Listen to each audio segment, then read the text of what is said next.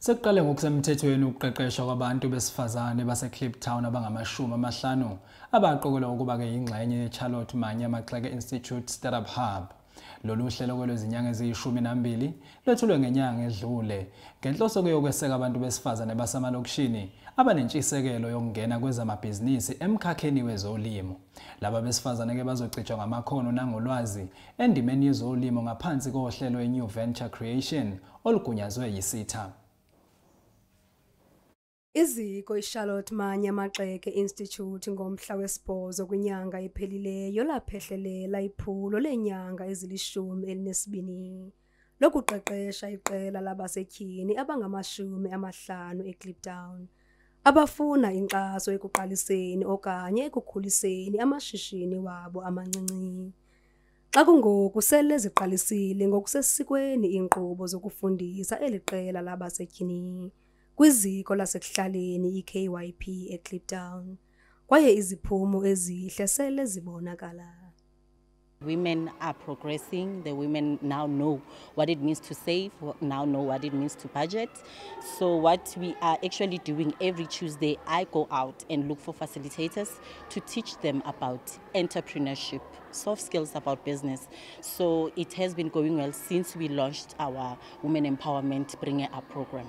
Kumnqophiso weCharlotte Mannya-Maxeke Institute ogxile kumxholo walonyaka usuku lwabasetyhini wehlabathi othi tyala imali kwabasetyhini ukukhawulezisa inkqubela phambili.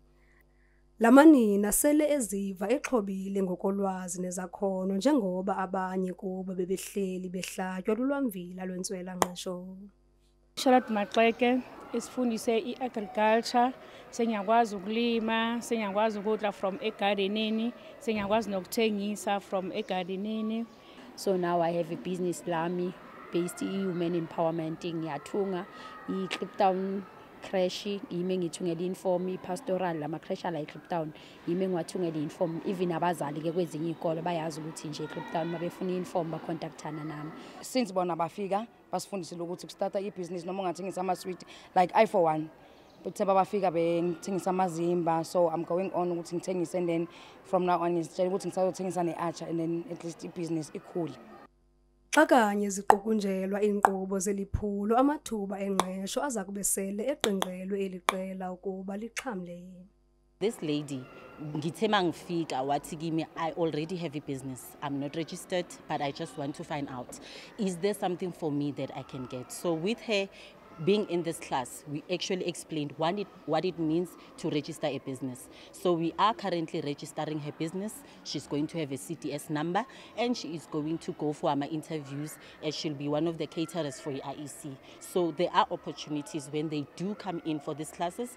Exactly the opportunities are coming for them because now they know what it means to register their business and get opportunities thereof. Eliziko liza kuqhubeka ngamaphulo ohlukeneyo kwindawo yaseCliptown kwaye enye yeemfundiso ezibethelelwa kulamanina kukuba babuyele kwingingqi yabo ukungcamlisa abanye ngolwazi abathe balufumana.